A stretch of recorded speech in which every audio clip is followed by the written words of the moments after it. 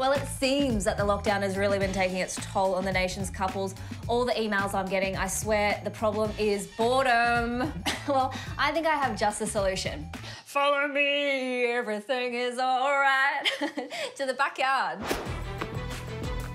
What a lot of people are missing at the moment are the endorphins that come from doing things with their partner. A great way to get that shared feeling is to do some high-intensity exercise together. And as we can see, it's laundry day today, so Billy D's improvised his workout look, haven't you, bub? No, I'm not. I always wear these. I've got my 3/4 on, I've got my Ben Harper hoodie on, so please don't lie about me on camera. Thank you. We've got our little routine that we like to do. It's a full body workout and it targets all the major muscle groups. So let's get into it. So I've tweaked this ordinary exercise into a couples exercise by creating a game where with each rep, you give your partner a compliment.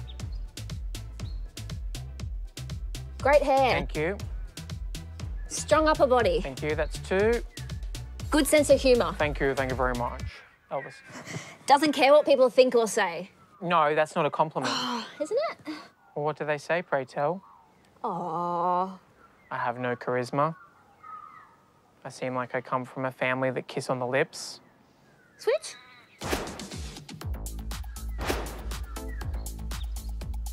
Definitely seen some guys wear tights like this. Oh, totally. I just never have. I have.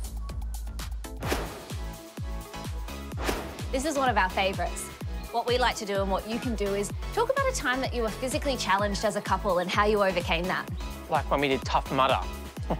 Yes, we are one of the only couples to have been banned from Tough Mudder for life. Well, that's because someone insisted on running down that hill, even though I said it wasn't part of the track, and then we got lost out there in the park. There's a signage problem with Tough Mudder. No, the signage is very clear.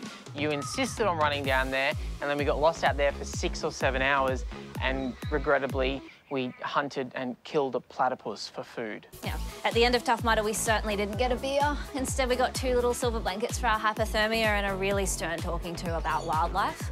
So, this goes to show you're not right about everything.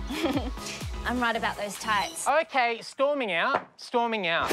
If at nothing else, exercise can be a great way of releasing those frustrations caused by boredom. That's it from me. Fuck up, Billy D.